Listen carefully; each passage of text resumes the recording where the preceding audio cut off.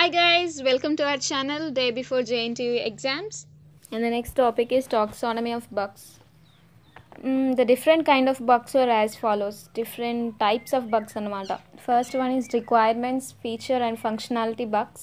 Specifications give a detailed description about the requirements. సాఫ్ట్వేర్ని first design చేయాలంటే ఒక customer వచ్చి దానికి సంబంధించిన రిక్వైర్మెంట్స్ అండ్ స్పెసిఫికేషన్స్ చెప్తేనే కదా ఒక డిజైనర్ సాఫ్ట్వేర్ని డిజైన్ చేసేది. సో అట్లా రిక్వైర్మెంట్స్ చెప్పేటప్పుడు the software specifications are not clearly defined, క్లియర్గా చెప్పలేకపోవడం customer and are difficult to understand. అట్లా చెప్పలేనప్పుడు మనకి ఎట్లా అర్థమవుతుంది? So it is difficult to understand కదా. The specifier has the knowledge of specification. దాన్ని నోట్ చేసుకునే అతను, రిక్వైర్మెంట్స్ని నోట్ చేసుకునే అతనికి నాలెడ్జ్, దాని గురించి స్పెసిఫికేషన్స్ గురించి కొంచెం నాలెడ్జ్ ఉండాలి. But the designer doesn't have any knowledge about it. డిజైనర్కి ఎట్లా తెలుస్తుంది? Different features, lot of features ఉంటాయి. ఆ ఫీచర్స్లో ఆ కస్టమర్ ఏది కావాలనుకుంటున్నాడో తెలియదు కదా. సో అట్లాంటి మిస్అండర్స్టాండింగ్స్ టైంలో ఇట్లాంటి రిక్వైర్మెంట్స్ అరైజ్ అవుతాయి, ఇట్లాంటి బగ్స్ అరైజ్ అవుతాయి. And first one is requirement bugs. Requirements are expressed in the form of specifications. Specifications or requirements almost same, and they are the major cause of bugs. ఈ bugs రావడానికి major reasons ఏంటి అంటే customer చెప్పే requirements ఏంటియో డిజైనర్కి అర్థం కాకపోవడం, and that are expensive to be fixed. అంతే కదా, ఇట్లా ఒక ఫీచర్ కాకుండా ఇంకొక ఫీచర్ మనం దాంట్లో ప్రోగ్రాంలో యాడ్ చేస్తే దాన్ని మళ్ళీ మోడిఫై చేయాలంటే అది ఎక్స్పెన్సివ్ ప్రాసెసే కదా. And the bugs rate various depending on the type of applications. మనం ఏ టైప్ ఆఫ్ అప్లికేషన్ని మేడ్ చేస్తున్నాం అనేది దానిపైన డిపెండ్ అయి ఉంటుంది ఆ బగ్ రేట్ ఆఫ్ ఎక్స్పెన్సివా లేదా అని తెలుసుకోవడానికి.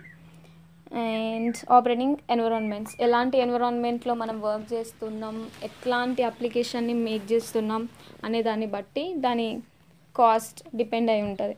And second one, feature bugs. The difficulties that arises in the feature bugs are due to the specification problems. ఇవి కూడా స్పెసిఫికేషన్ ప్రాబ్లమ్స్ వల్లనే. A feature can either be incorrect feature or a missing feature. మన designer design చేసేటప్పుడు ఏదైనా feature మర్చిపోయింది అనుకోండి, so అది feature bug అనమాట. And a missing feature can be detected and corrected easily. Miss అయిన ఫీచర్ని డిటెక్ట్ చేసి కరెక్ట్ చేయడం ఇది ఈజీయే. And third one is functionality bugs. The specification features that are accurate and transparent, achievable and testable.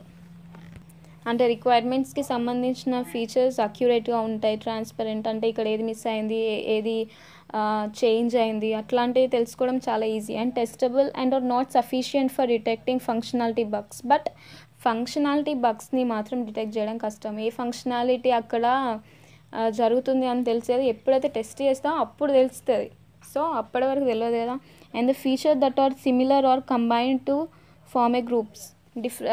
Similar features ఉన్నవన్నిటిని గ్రూప్గా చేస్తారనమాట. Through testing is perform between the features of group and between interaction of features. ఇలాంటి same functionality ఉన్న వాటిని programmes అన్నింటినీ test చేసిన తర్వాత వాటిని interact చేస్తారనమాట. Second one, structural bugs. Structural bugs consisting of the following different bugs. First one, control and sequence bugs, and second one, logical bugs. Thank you for watching, and please like, share and subscribe.